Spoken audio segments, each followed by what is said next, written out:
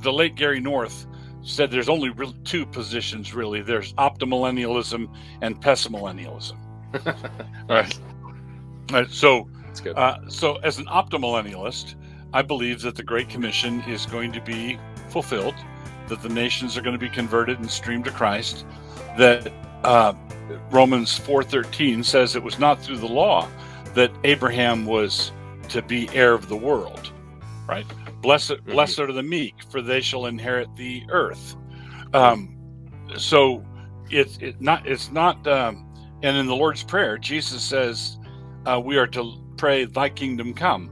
It's not "Thy kingdom go," right? It's Thy kingdom come. Thy will be done on earth as it is in heaven. So what many Christians do is they transfer blessings that are promised to God's people on earth, and they just transfer them to heaven without a textual warrant. So when it comes to the statement that how can you believe that things are getting better and better after World War I, or World War I was what killed secular postmillennialism. So postmillennialism had an orthodox run for several centuries.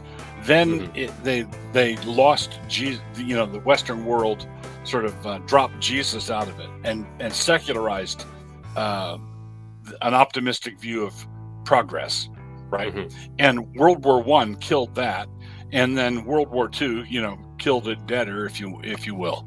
So if someone says, how can you believe that the world is getting better after World War II? I would say, how can you believe that it's not going to get better after reading Isaiah? After reading, right? So the issue in my mind is, what does the text say? Not what do the newspaper. The question is not what the newspapers say. The issue is not what my news feed says, because everybody knows in journalism, if it bleeds, it leads. They're going to rush the bad news to you. But I want to look at what the promises of God are in Psalm 2 and in Psalm 22 and in Psalm 110. There are many, many promises. And so I just want to believe those promises. I have a lot more to go on than Abraham did.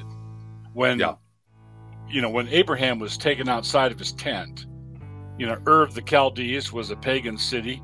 Abraham had left, the idolatry that he'd grown up in.